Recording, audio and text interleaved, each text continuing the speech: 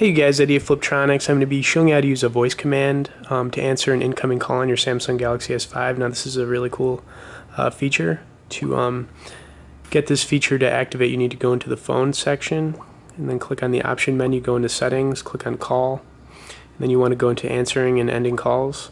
From in here there's going to be a little option that says voice controls. You want to check mark that.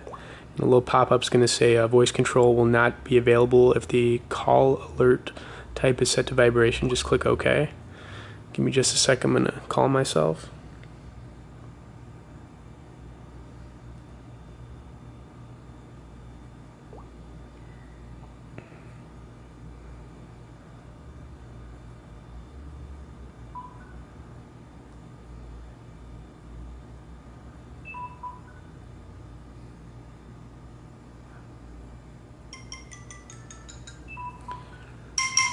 Incoming call from 41339722057. Answer. And there you go, guys.